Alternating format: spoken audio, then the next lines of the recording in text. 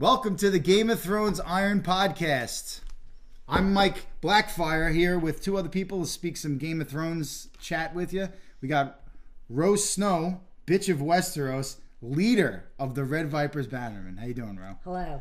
Hello. And Sean Pike. We do not sell, but we do drink. We do drink. I have a beer named after a founding father. And I have a beer that tastes like water with a slight taste of piss. And beer. And beer. And beer. Or the piss of someone who drank beer. Real beer. Sean, why are we here? We are here to discuss Game of Thrones, not bad beer. We're going to discuss Game of Thrones in a PTI-like format. We've got 6 topics, and for each of those topics, I'm going to introduce it, and then we'll speak for about 5 minutes. Everyone will give their opinion. Just so you know, the podcast is rated R-ish. We're going to try not to make it too bad for the little ones in case they're listening, but it is an adult podcast, so. It's an adult show, too, I mean. But, yeah, we'll try to keep it clean. Unless you watch Game of Thrones with your little ones, then that would just be weird. That would be weird. Yeah. Especially, those parts. Incest and The parts breasts. that, Okay. that Mike here likes. Let's focus. Very much. All right. First topic. Best moment of season 3. Ro, you want to go? Sure. I'll go first. My best moment of season 3 would definitely be Brienne of Tarth and Jaime Lannister. I felt intrigued by the part where, of course, the relationship is built up by then, but then Jaime goes back knowing something's wrong with Brienne and realizes that the Bloody Mummers have her in a bear pit fighting a bear.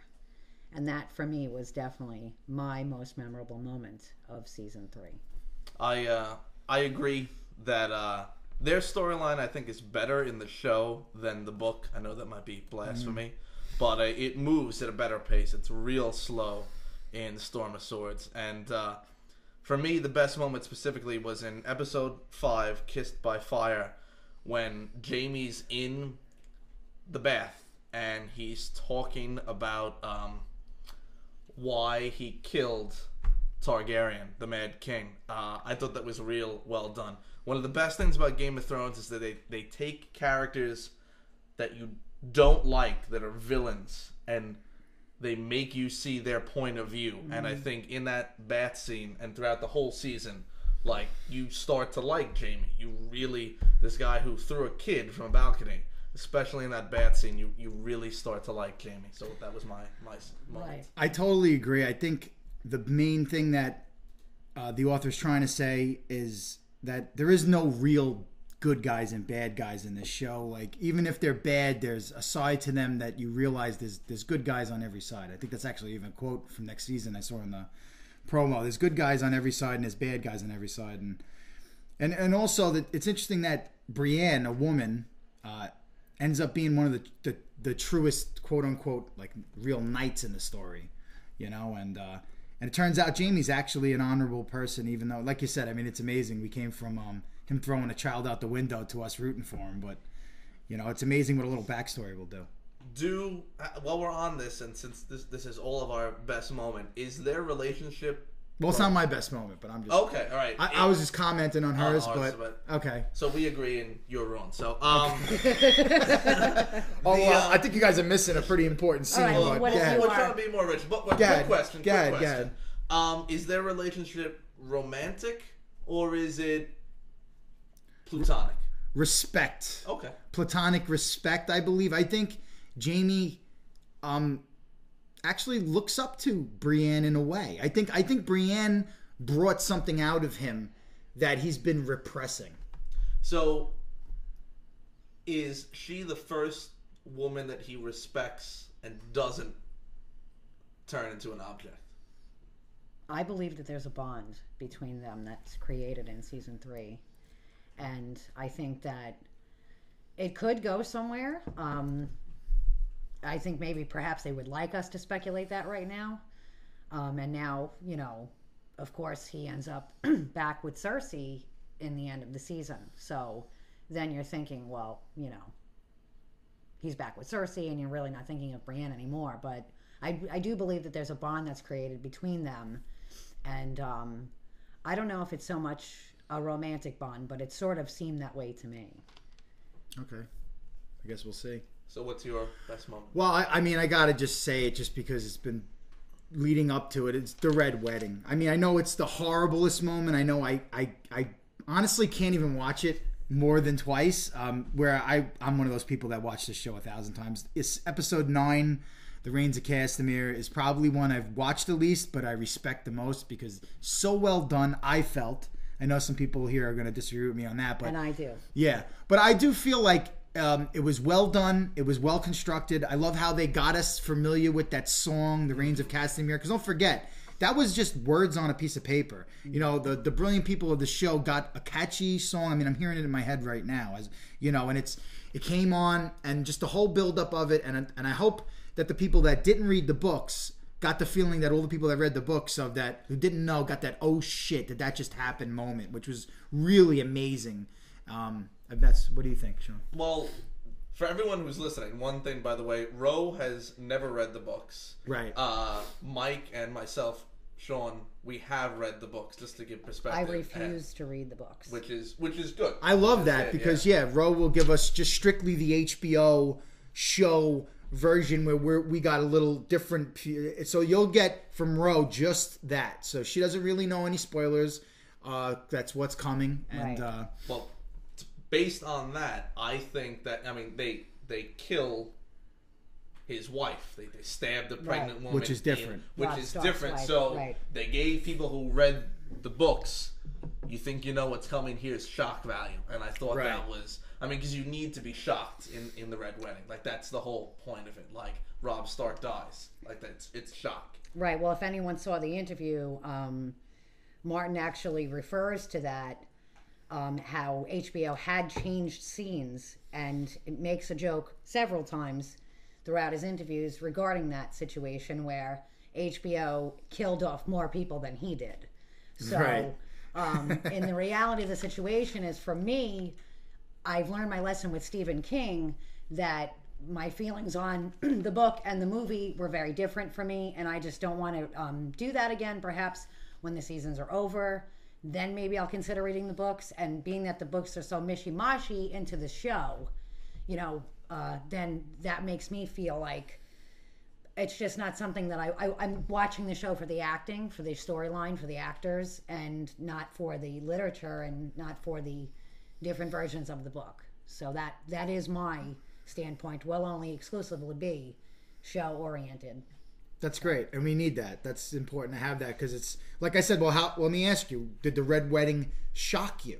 Just the fact of what happened. Did it they just killed like all those main characters? Like did it have that to you? I definitely can say that there was a shock value. It's not every day, even in some of the worst movies you've ever seen in your life. You don't see someone stabbing a pregnant woman to death. Right. Yeah, that was pretty cool. You're waiting for this baby to be born. You're waiting for little Ned to pop out and see what comes. Oh, they had to do that. They had to say Ned on the horse. Right? It's bad enough you cut the guy's head off. Now you got to kill little unborn Ned. It's freaking horrible. So there is a shock value to it. However, I disagree with Mike. I don't think that the part was done that well. I'm sorry. I don't agree. He thought Catelyn was great. I didn't agree.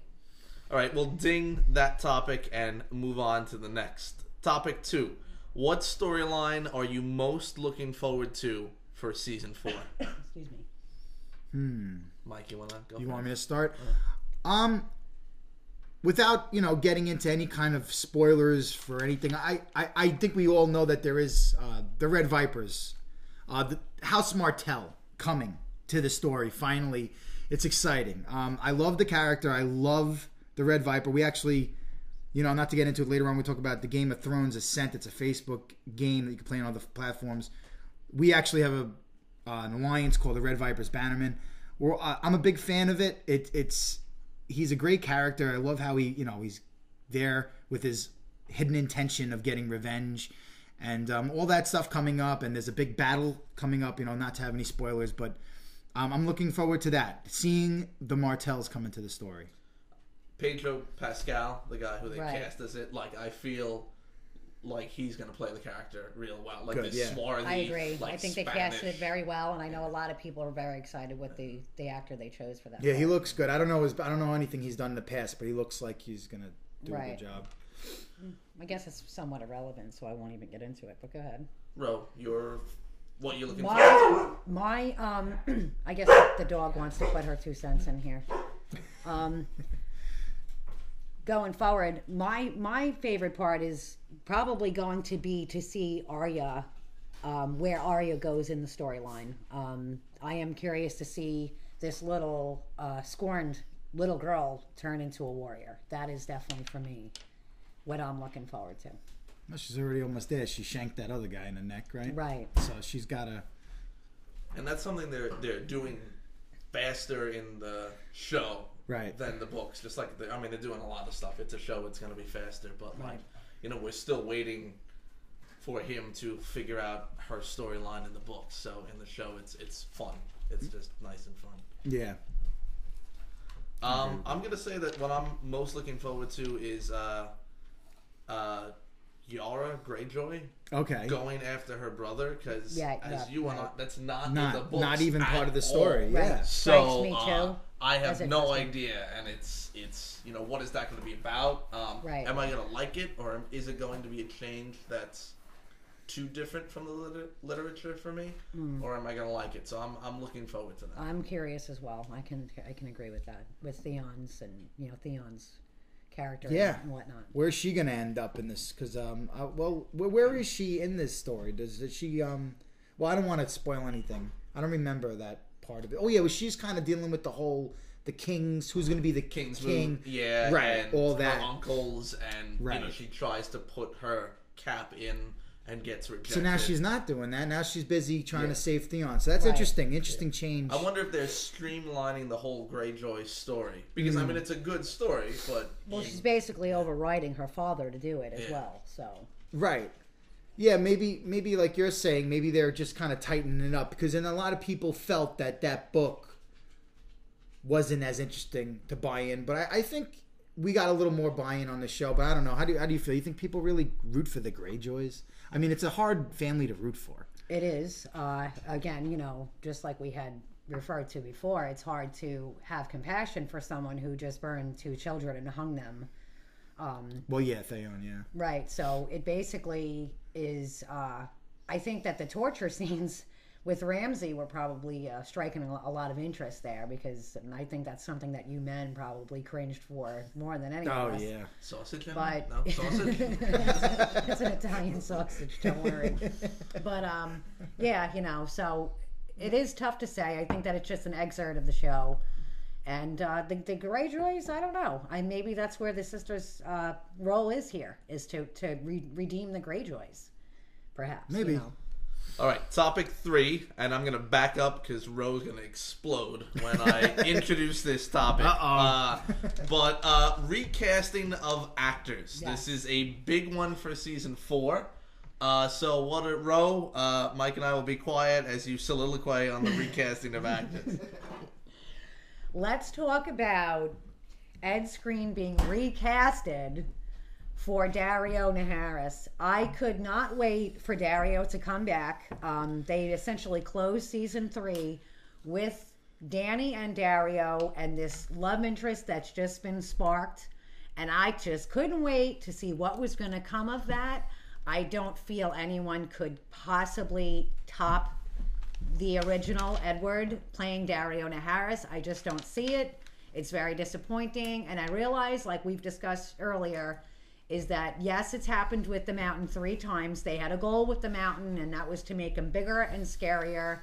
I thought the number 1 guy was fantastic. He was my favorite. I love the first guy, yeah. Right, they always say the bigger they are, the harder they fall. So I'm not sold on the fact that he needed to be bigger.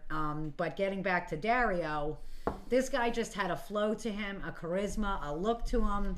He just sold this part. I really thought it was a decent match to put him up against Dany Targaryen.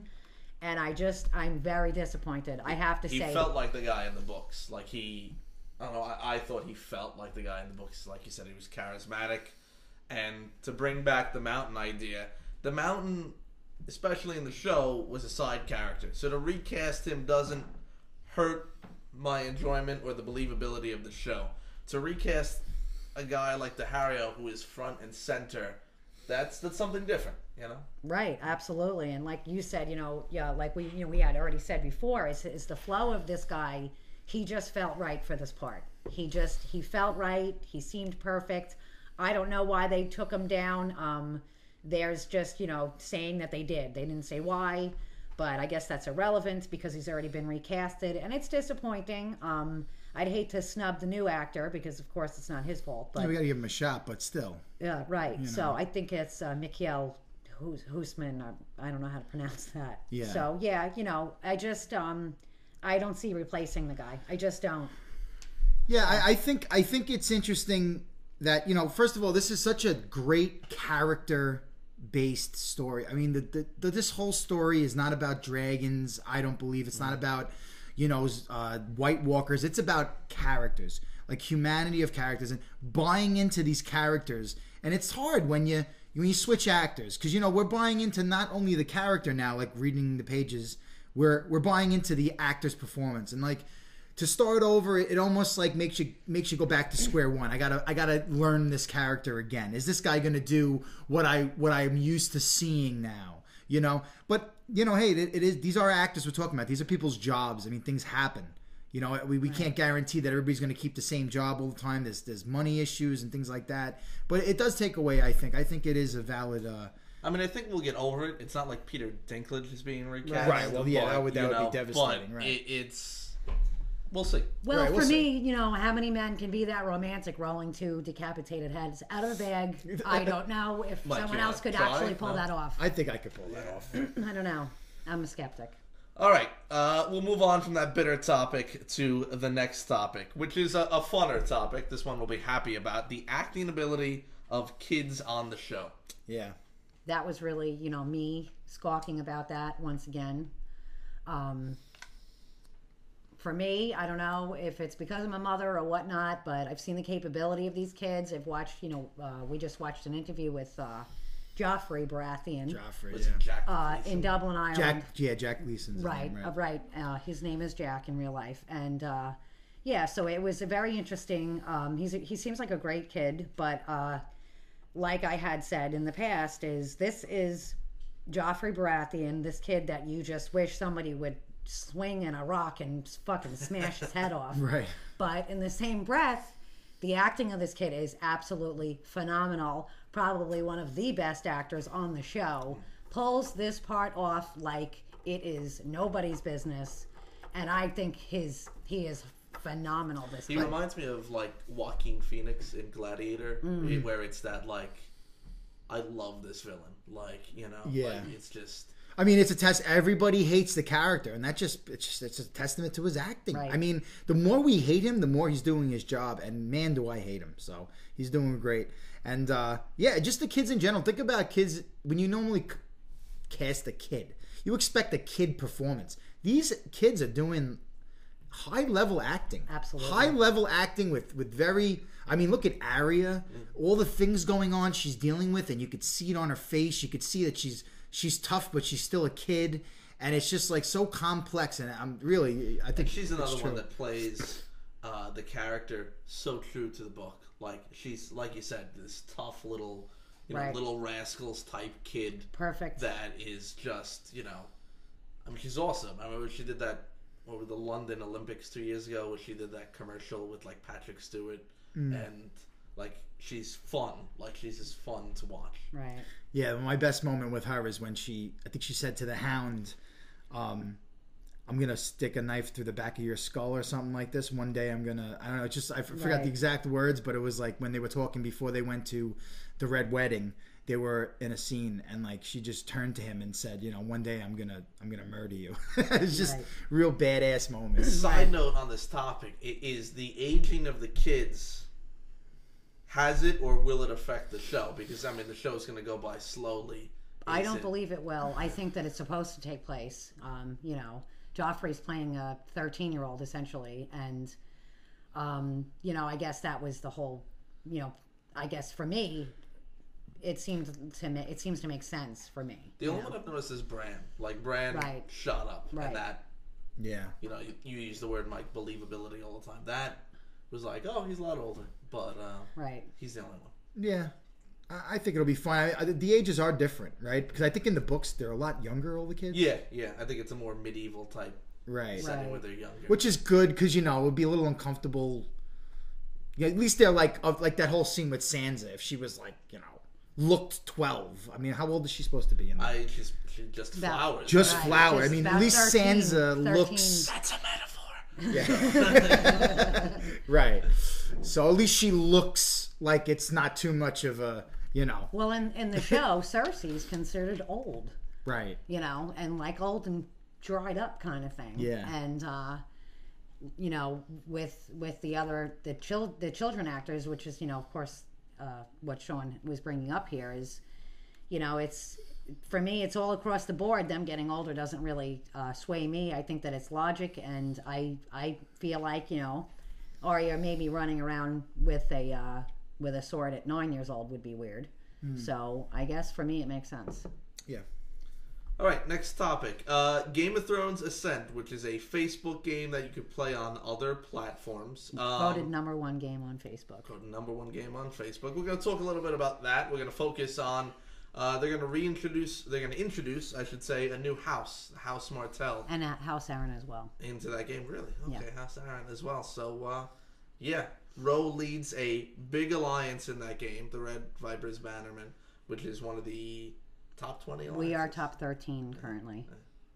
Yeah, we've come a long way in a short period of time. The alliance was established September 1st.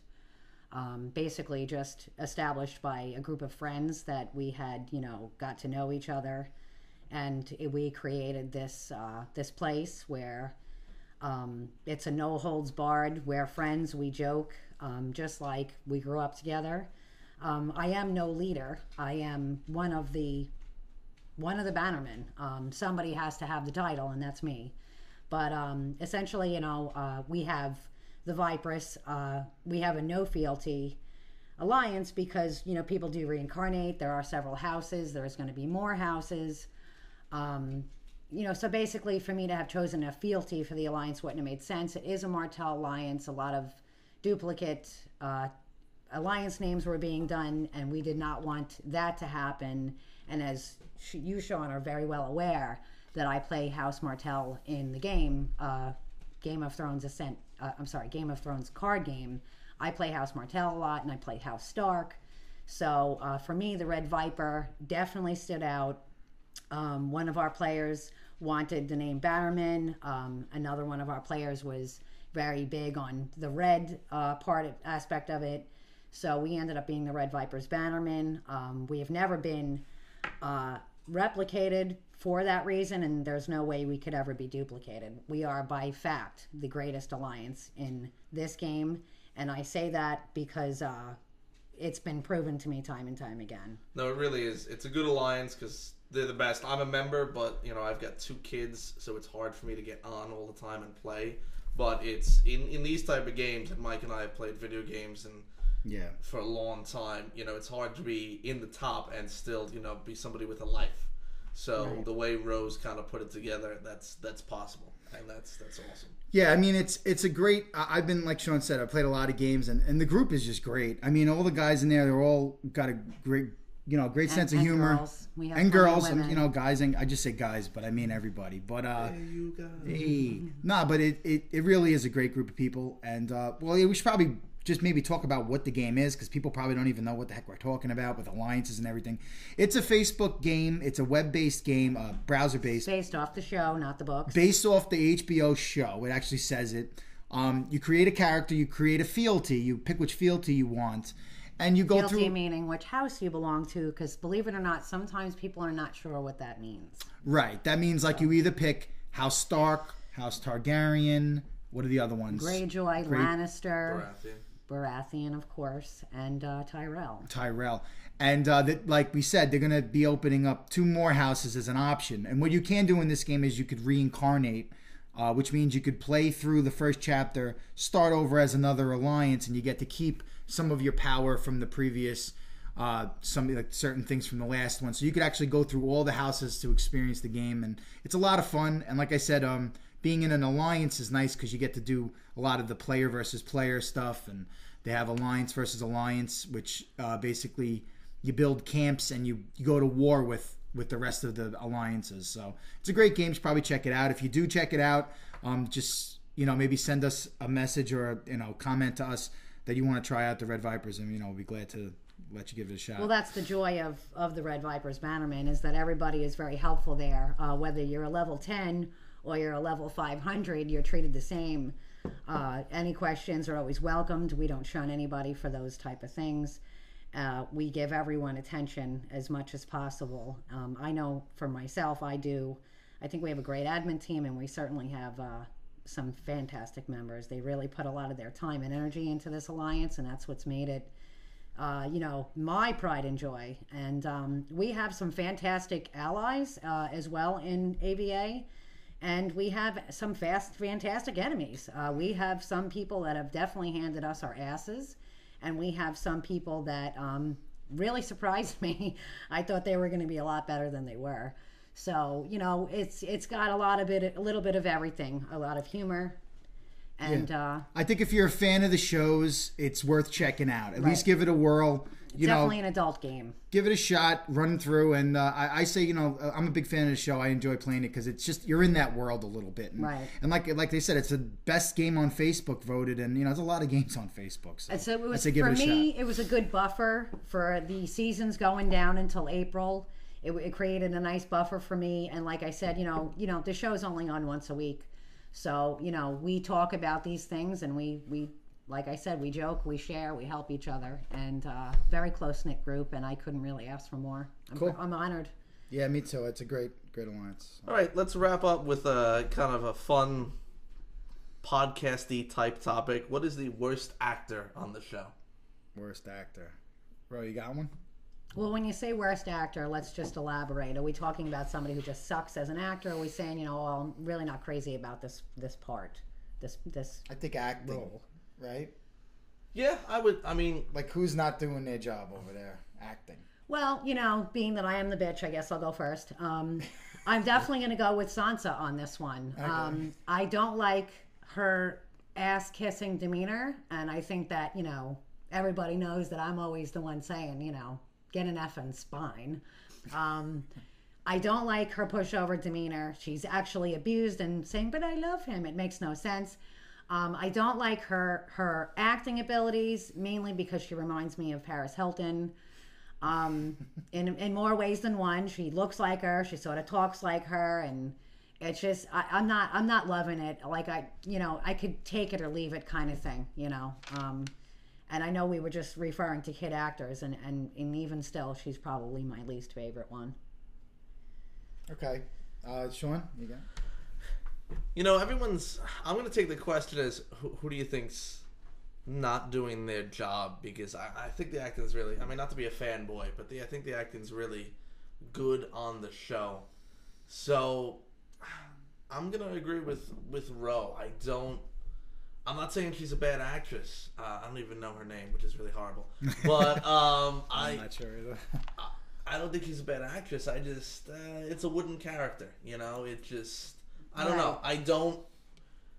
Not the character in the book I've started to like now that I've gotten into A Dance with Dragons and the more recent books, but just in the show it just For the record, her name is Sophie Turner. Okay, Sophie Turner. Well, I'm going to take the opposite side on that and just say, listen, she's the death of innocence. She's like, she's the character that's trying to personify the girl who loves princess stories, Snow White and the Seven Dwarfs. I'm going to marry a prince and all that nonsense, and then she just gets it slapped right in her face that reality really isn't like that, honey. And she's starting to see it now. And I felt like she was just playing the game.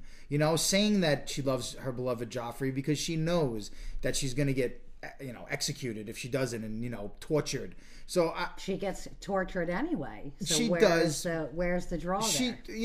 For her to, I don't know. I just feel like she's just trying to play that part, and maybe she's not the best actor on the show, but there's parts like Battle of Blackwater when she's in the room with all the women and Cersei, she does a really good job there. And, her interactions with the Hound are really good. So I'm not saying that her acting sucks. I think that she plays the part pretty well. I don't like the part. Mm-hmm. That's just, me, where, Arya sort of makes her ground, and Jon Snow makes his, and so on and so forth. And I just, like I said, I could take it or leave it. I'd rather watch Shay over Sansa, and she's a main character. It's a tough topic because, like, all right, there's another show we all like, you know, The Walking Dead, and like there is Andrea, like actors that I just detest on that show. If you asked me that, it would be Andrea. Yeah, like there's no on Game of Thrones. It's a more difficult topic. I don't get that. Like I agree. That's a good you brought up Walking Dead, because I remember every time Andrea came on, I cringed and I wanted to run and hide. Yeah, that's how bad she was. He was like counting it down while they killed her off. I could not. And when they killed her, I wanted to freaking celebrate. I'm like, good, dead weight gone. You know, it's just like there's shows where somebody comes on Andrea in Walking Dead, or I don't know, Sopranos, because that's a show you and I used to watch. What would you say in Sopranos? I don't know.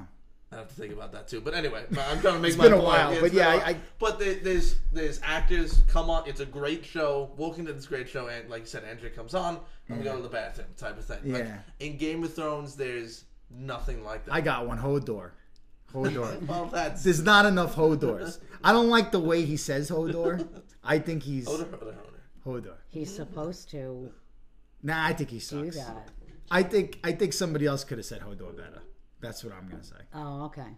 I get your point there. Hodor. Almost sounds irrelevant. All right, so is that the last epiphany? I would end on Hodor. You would end the epiphany. All right. Well, Valor Morghulis. And Valar Harris. Okay. And that's it. And I guess we'll have another podcast soon. Yeah, stay tuned. Thanks.